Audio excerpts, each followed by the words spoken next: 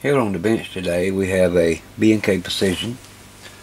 It's the model 747B tube tester. This is a solid state dynamic mutual conductance tube tester. And the customer bought it from eBay and got it home and it did not work correctly. So he opened it up and he called me. He said there was two bulbs in the back and one of them was out. So he ordered some new M57 bulbs. There's two in the circuit in the back that balance out the grid circuit. And he got those replaced, and when he did his test he said that every tube he put in there checked good on the test, but on grid emissions every tube failed. So I went ahead and got it out of the case. I got it sitting on the bench. I just showed this in another video sometime back on future video, repair videos. So we got it out of the case and got it on the stands. And get it turned around here.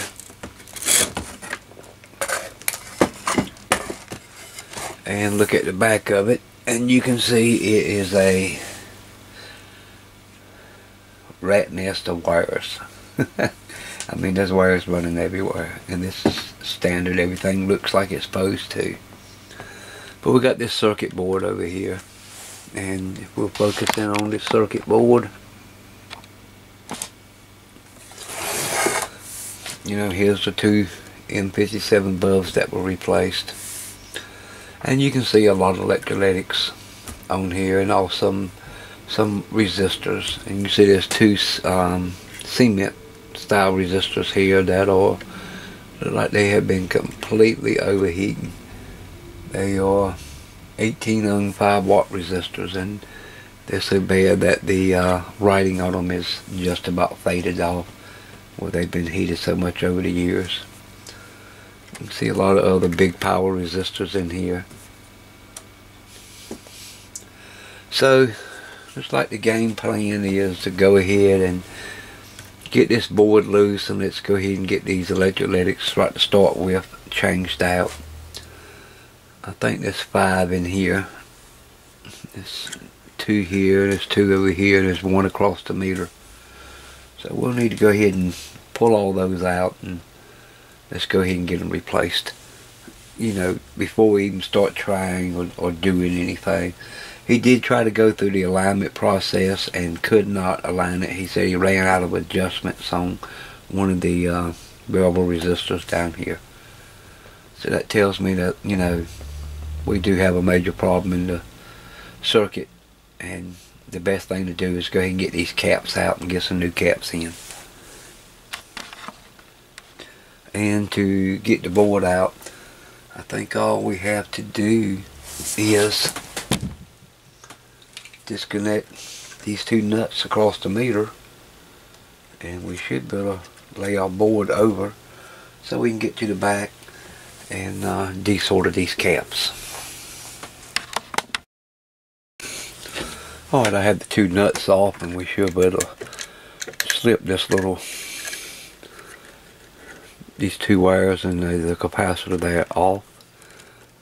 We'll set them over to the side. Now I do want to warn you that there is a lot of wiring here, and these things are old. So go ahead and just take you some overall pictures. Even though we do have the manual and schematic on it, it's a lot easier if you got pictures in case one of these wires was to break off. We will be able to look at the pictures and see exactly or whereabouts where the wire went, instead of trying to hunt through the schematic and figure it out, because I don't think there's no color coding on the schematic at all. So you would have to look at where the wire is hooked to, or by tracing it out through all this spaghetti and finding out where it's going, and look at the schematic and see where the other end hooks at. So it's just best to go ahead and take pictures of it, just in case of that. Let's see, temperature on the iron should be hot. We'll go ahead and have a short wire here, So we're going to go ahead and remove it from this variable resistor, hopefully.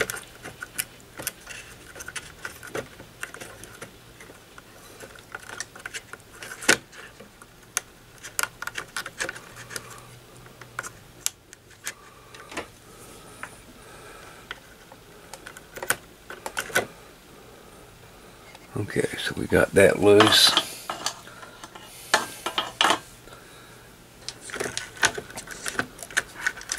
And we can pull this board out and look behind it.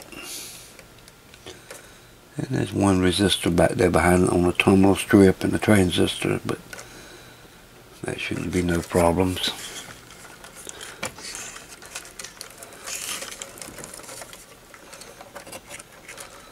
So we can now see the back of the sorter trace, you know, so we can get to the circuit board and go ahead and get these caps out.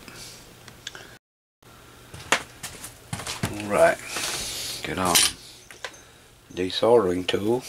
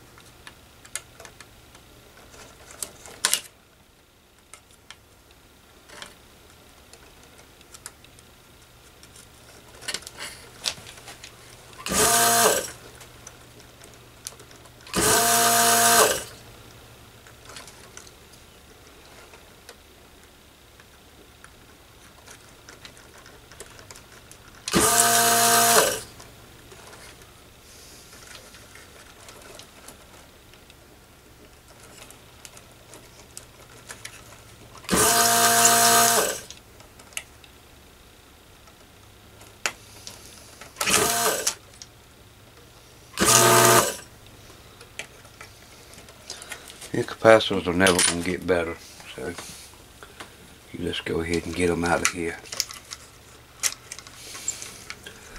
No need of hunting down problems that could be caused by capacitors that are old. And both of them are 22 microfarads at 250 volts. And we got two smaller ones over here on the side. And the air conditioners kicked in. It's been a little bit cool here this week, but during the day it's been warming up a little bit.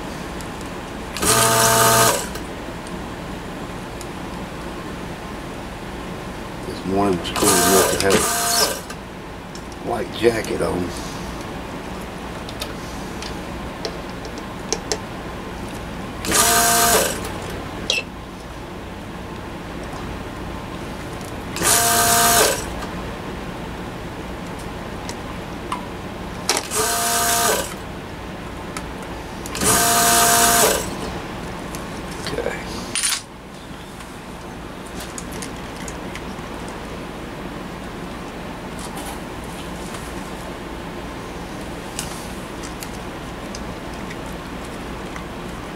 These two are wrapped up pretty good in wires. I have a 220 at 25 volt.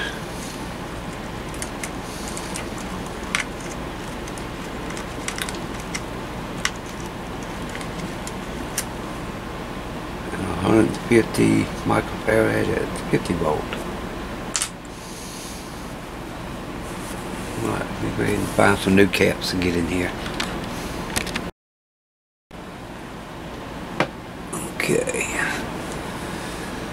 We have some new 22 at 250s, and these are rated at 105 degrees C. Over top of the other ones that was in here that was rated at 85 degrees C. We'll just use the back of the board to figure out which bin these at.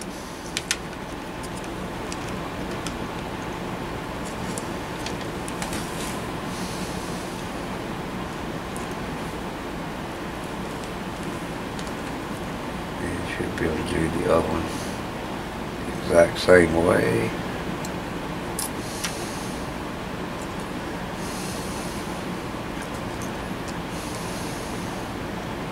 Don't have to be perfect.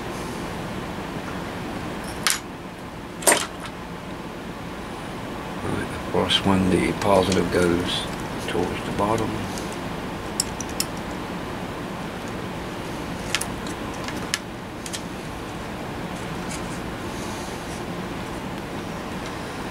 The second one, the positive goes towards the top.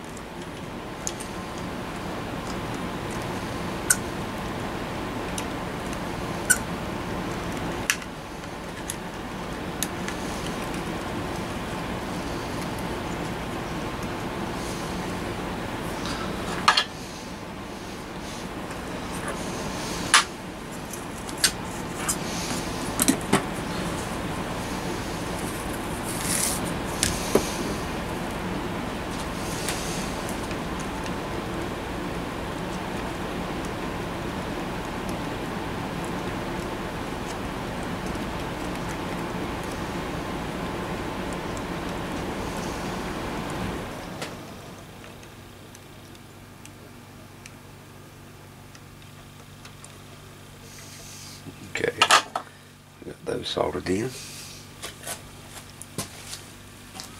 I went ahead and upped the voltage on these capacitors.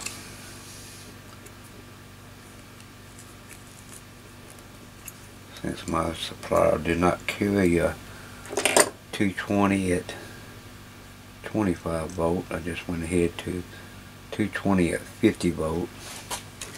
That's not going to hurt a thing. Now, a lot of times you can use your old capacitors to get your lead spacing right when it's in a tight spot like this.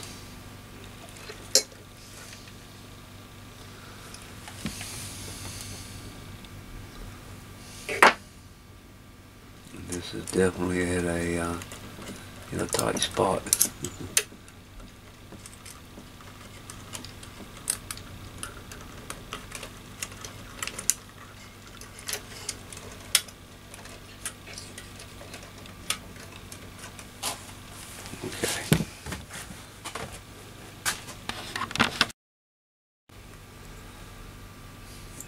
Get our 150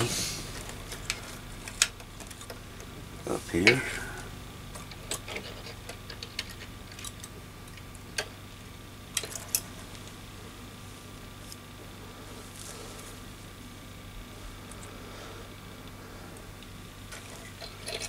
So we got new test equipment, and I've been playing around with that off and on since it come in. Just haven't had a lot of time to do a lot of stuff here lately, but we'll get to it.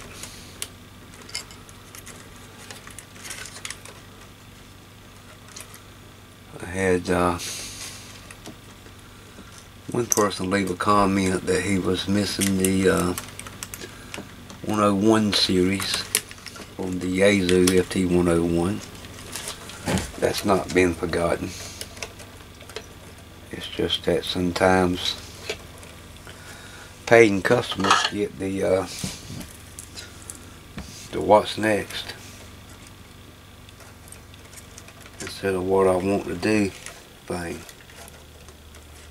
And you know, not every repair gets to be videoed, because if I spent time to record every repair I was doing, I probably wouldn't get a whole lot out of it.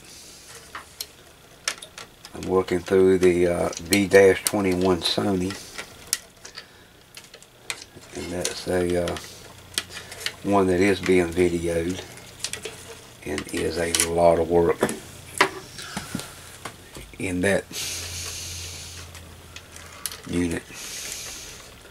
Now, somebody did ask me how much time did I have in the 320 repair. That was that Sony's 320 we did for mail. Well, that was about somewhere around 25 hours in that repair. So that was a lot of work. And, you know, that was hours and hours of video footage. But, you know, all of them didn't make it onto the video. But, you know, it is what it is. Alright, so now we got this 220 at 6.3, and I'm going to put the lugs back on here just to hold the lugs in place while I will remove the capacitors. That'll make it a whole lot easier. But yeah, lots of time in that repair. It took quite a while to get that thing up and running, and Mel emailed me and told me he was very happy with it and just loved the way that that new LED board in it looked. So that's always good news to hear. Let me grab a nut driver, and I laid it down somewhere and don't know what I did with it. Okay, so I decided not to mount that yet and do soldering on it because at second I wasn't thinking, but you know, this is connected directly to the meter, so we don't want to be introducing no heat or whatever to those meter terminals. So hopefully I can just hold these and see if we can get our desoldering tool up here and get some of this solder off.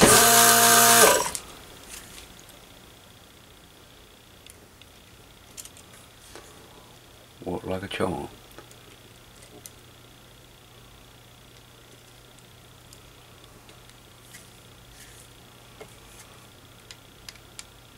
Just find the lead that's bent over.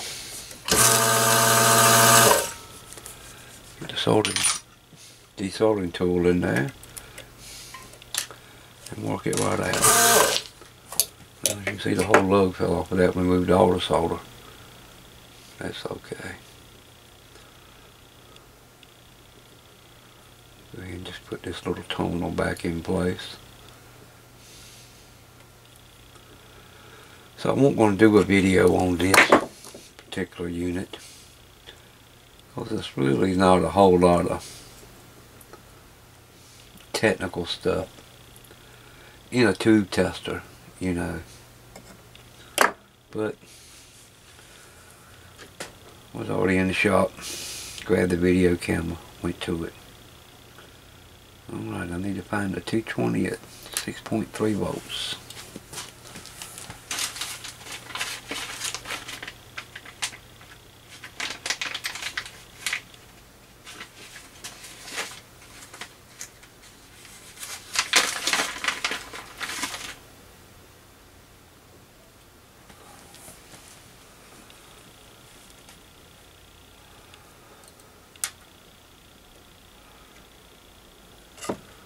Just to get the spacing right on the capacitor lead, so we'll just put these nuts back and terminals back on.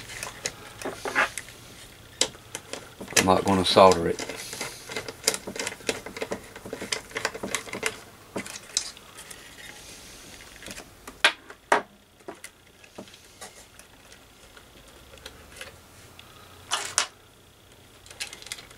I can pretty much see y'all are not getting a lot of the detail of what's going on, but then again, you know, it's not really that exciting. What I'm doing here is just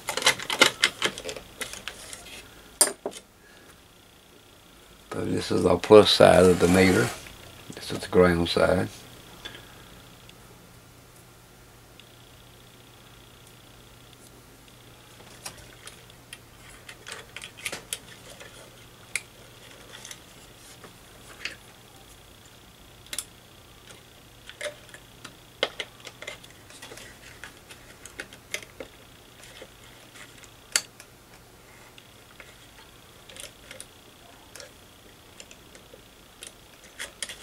And clamped over real good.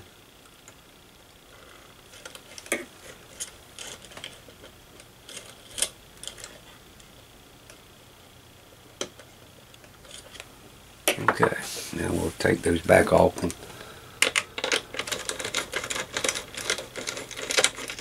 solder them up.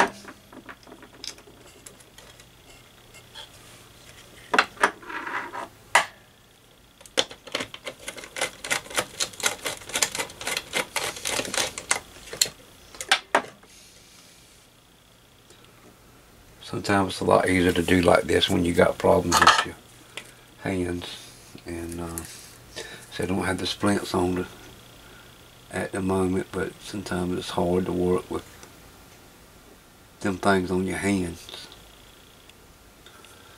Side solder done. Alright, that's back together. I want to take these resistors loose and just check the value on them. I'm going to just desolder one end of them. With the way that they're working, they're not going to give a accurate reading.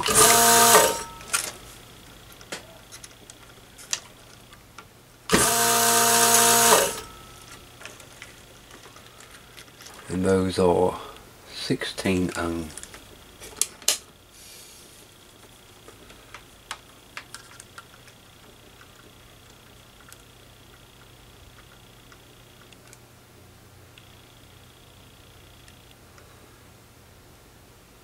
Exactly 16.1 ohm.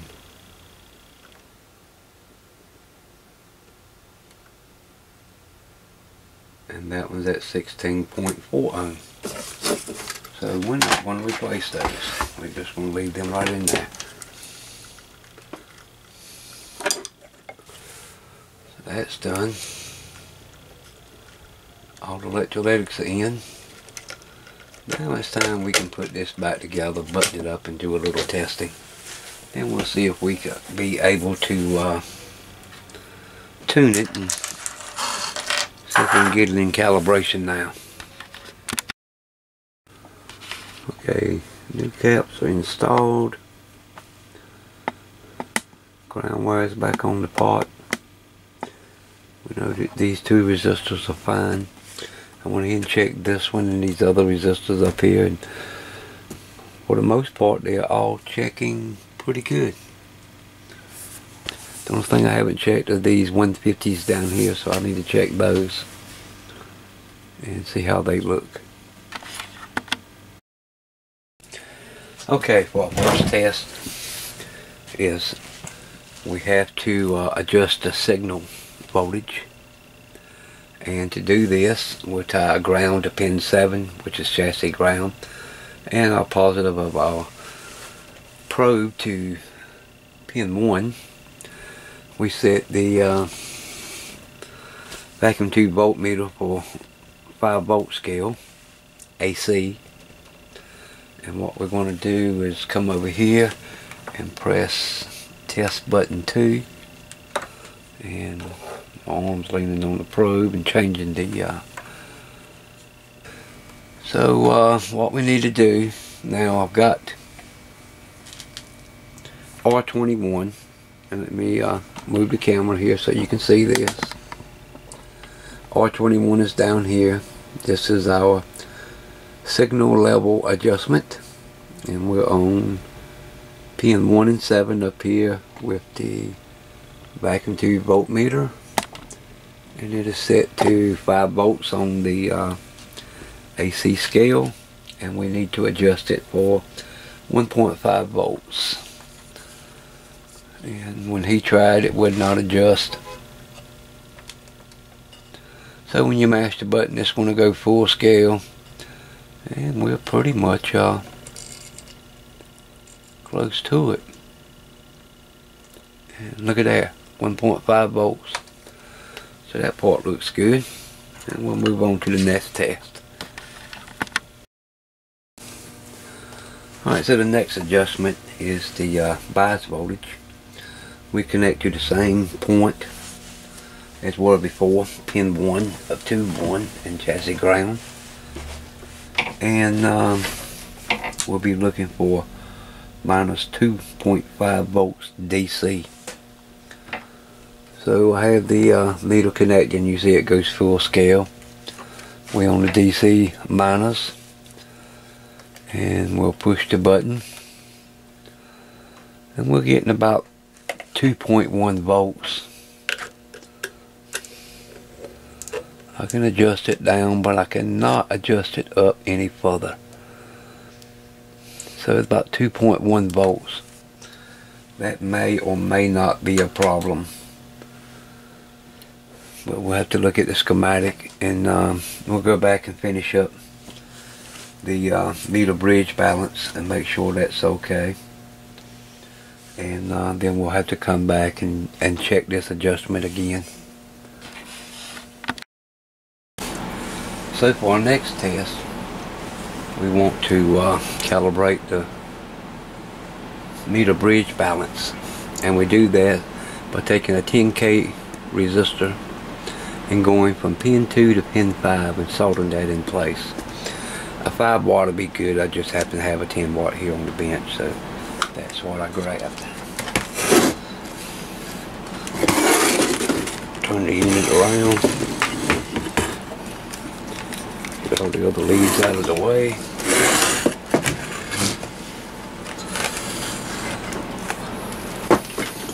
And plug it back in.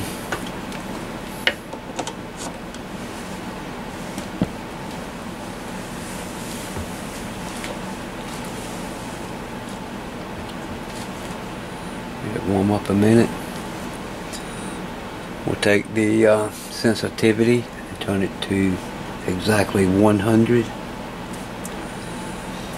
and we're going to press the test 1 button, and our meter should be on 0, and you see we're getting a negative reading.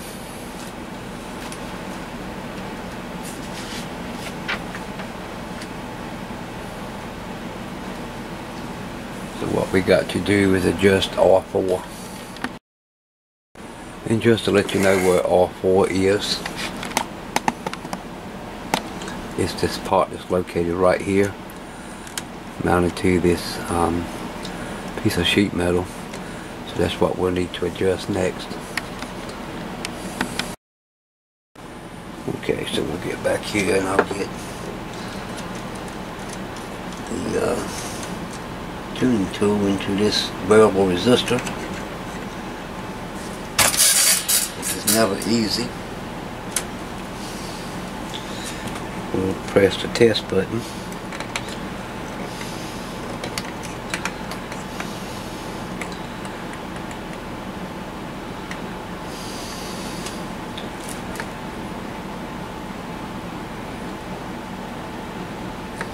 Turn the unit off.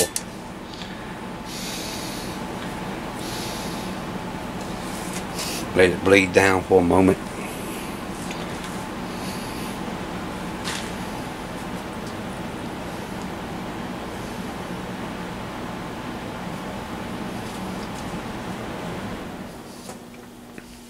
I just want to verify that we are on 0.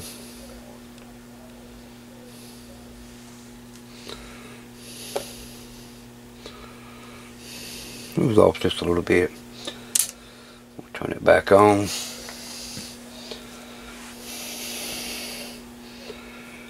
Warm up a second. Just a tad low now.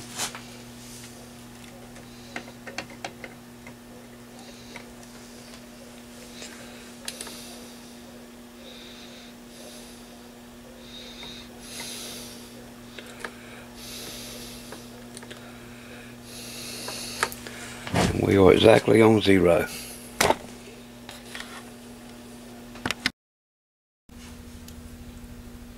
So on our schematic here, you can see R17, and there's a couple of diodes around it, and these are two 250 volt 20 microfarad capacitors. And here in between these two capacitors is a resistor R18, and it should be 100K 1 watt. I just measured that resistor and it's checking about 150K. So that's out considerably. So that may be adding to the problem of not being able to adjust R17 for the 2.5 volts. So I'm going to go ahead and change that out. So you know, we couldn't get the bias voltage to set right. The most we could get was about minus 1.9 volts or so. We couldn't get the required 2.5 volts minus. Now come in here and I changed out R18 and that didn't make a difference. So I said, well, maybe the resistors I'm using not work. So I put the old one back in. Still, you know, the same thing, about 1.8, 1.9 volts. So I got the schematic back out.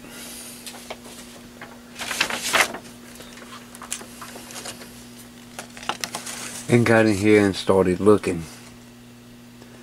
And I totally missed something here earlier. Let me find it back on the schematic.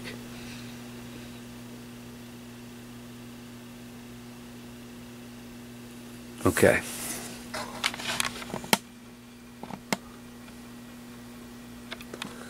Now as you see, we have a high bias and a low bias. And just to the left of that, there's an electrolytic. It's a 10 UF at 35 volts. I did not replace that capacitor.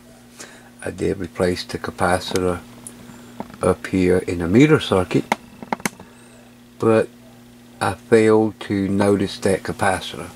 Now most of the time I'll make a copy of the print and I'll go in and circle the capacitors with a highlighter, you know, so then when I go troubleshooting I'll just mark them off. I'll go replacing the caps, you know, just mark them off.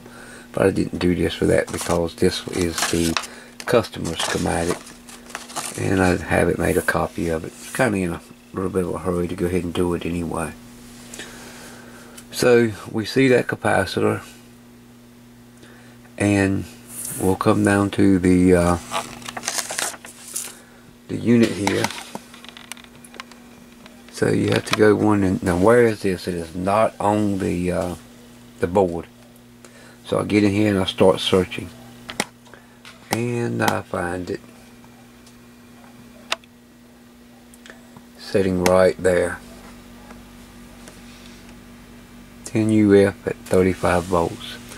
But then I noticed something right here beside it is a resistor, and you see how black this resistor is. That resistor has been smoked out. So now we know that this resistor is tied to the positive of C8 and the bands look like yellow and purple. So now I can take my schematic and go in and find it. Okay, as you can see, R27 and C8 has been replaced, and I have checked C8 and it was shorted. Now I did not have an axle lead. All I had was a radial leads, so I went ahead and got that in and have the new resistor in. So now we can go ahead and check our voltages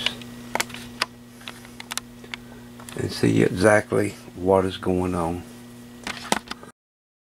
And as you can see, I got the big old variac out here because I wanted to drop line voltage down. As you know, when a lot of this stuff was built, it was based on 110, 115 volts is what it was built on. And line currents today is running as high as 122 plus volts. So I even put the variac on it and turned the voltage down just to see if that made a difference, and it didn't. And then that's why I went ahead and started searching in that bias circuit and found these other two components that was bad. But anyway, we'll get in here. As you can see, I got the voltmeter hooked up on the 5 volt scale, and it's going to automatically show more voltage in the resting position than it should, as if it was in the test position. So I'll go ahead and hit test 1, and you can see we're at about 3.5 volts negative. This is minus voltage, and we want to bring it right down to 2.5 volts with no problem whatsoever. So we are now at 2.5 volts on our bias. So for our next calibration, we want to set the short sensitivity.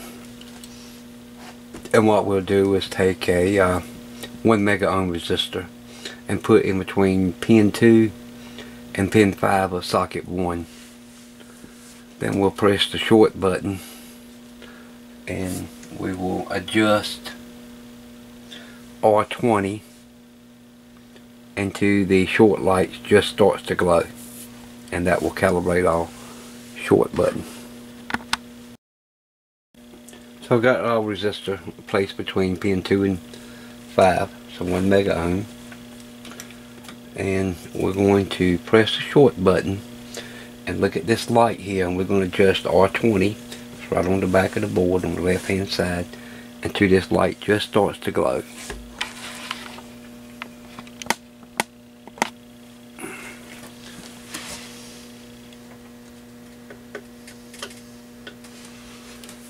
Alright, now we'll press the short.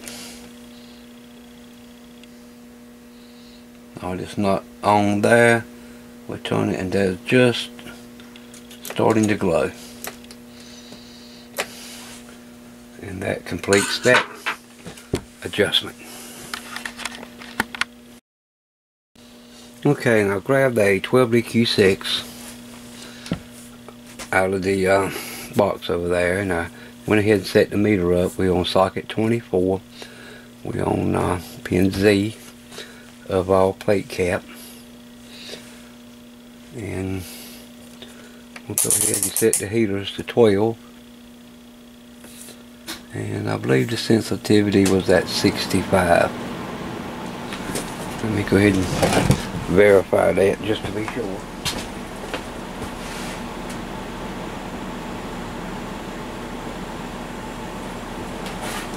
Yeah, 65 is what it was. And we'll go ahead and hit the test button. We're reading about 100%. No shorts. And grid emission is saying it's bad. So the only thing that we got to adjust now is the grid emissions.